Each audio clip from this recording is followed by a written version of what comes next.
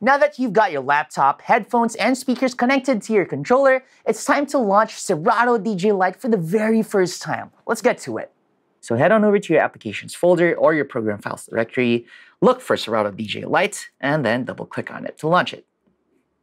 Cool, so you're gonna see Serato DJ Lite for the very first time. It may look a little bit complicated, especially if this is your first time seeing DJ software, but don't worry, this video will demystify this interface and I'll just give you a very brief overview of what it's all about. So let's begin with the top half of your screen. This is the virtual decks area of Serato DJ Lite. As you can see, it's split into two. The left side is the left deck or deck number 1, and the right side is deck number 2.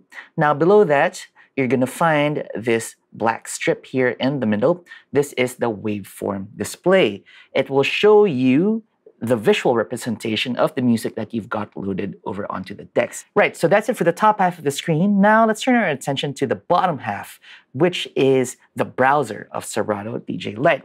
Basically, this is where you're going to find your music library. This is where you're going to find your Serato DJ crates. This is where you're going to find your iTunes folder for all the music that you've got in iTunes. Basically, this is where you're going to be preparing your music within the Serato DJ Lite environment. So you can just scroll around, just bring your mouse over there, and you can go have a look at all of the playlists and crates that you've currently got. I've been using Serato DJ for a while now, so as you can see, I've got like a bunch of crates in here. And if this is your first time using the software, you probably won't see this. However, if you do have iTunes on your computer, well, you're gonna find your iTunes music already loaded within Serato DJ Lite. Okay, so we've gone through the top half of the screen, which are the decks and the waveform displays, and the bottom, which contains the browser. Now let's go to the secondary features of Serato DJ Lite. If you look over here to the very top of your screen, you're gonna find the effects button.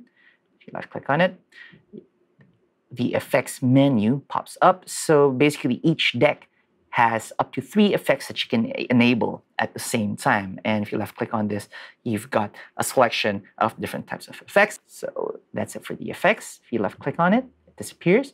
And left click on this one over here, which looks like an air horn. This is actually the Serato sampler. And over here, you can drop audio samples, whether that's a loop or a sound file, and you can trigger them using the sampler pad mode, which I will cover at the latter portion of this course. So let's just hide that for now. Basically, this is the screen that you're gonna be using most of the time, with the decks at the top and your browser with your music at the bottom. Right, so before we end this video, let's have a look at some settings in Serato DJ Lite and make sure that we've got it optimized for use. So to access settings, all you gotta do is to click on the gear icon over here on the upper right of your screen.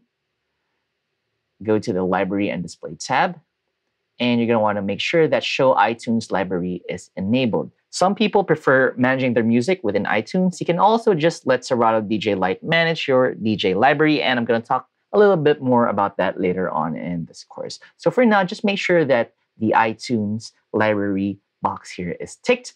And then let's move on over to Mixer.